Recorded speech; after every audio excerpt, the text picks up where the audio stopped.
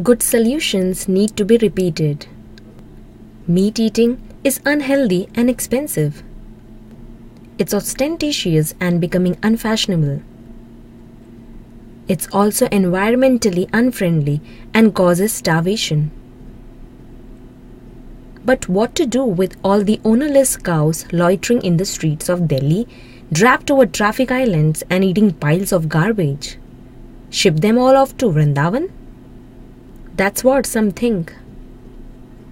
Maybe it's not such a bad idea. Or create animal shelters and keep them there. That's another thought. All this is leading to Diwali and the tendency to make resolutions at the start of a new year. But resolve flies in the face of traditional and fatalistic ideas about karma and predestination. And it's been intimated that the road to hell can be paved with good intentions. Besides, how can one person, make a difference? One of the strongest personal choices we can make is to forswear flesh. Such abstention may feel socially awkward at first, but the benefits far outweigh the liabilities. It's a direct link to a personally less selfish world, and it restores the bridge over the waters of ignorance. Lucid satellite photographs from the US show the existence of a now underwater bridge from India to Sri Lanka. NASA's caption says the bridge appears to be man-made. Interlink.com made these photos downloadable, and hundreds of bulletin boards worldwide displayed printed versions. We shouldn't be surprised. In the Ramayana, there is a wisdom.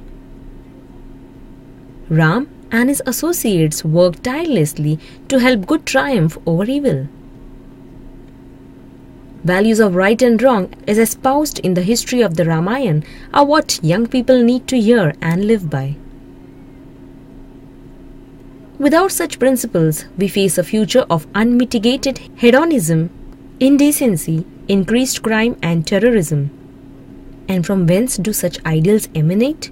But from the epic histories of our own past. India is the land of Ram, and we can live for his eternal return instead of just once a year. So with the new year upon us, why not set aside meism and think how to best benefit the human family worldwide? India, like no other country, can headquarters the United Nations of the spiritual world.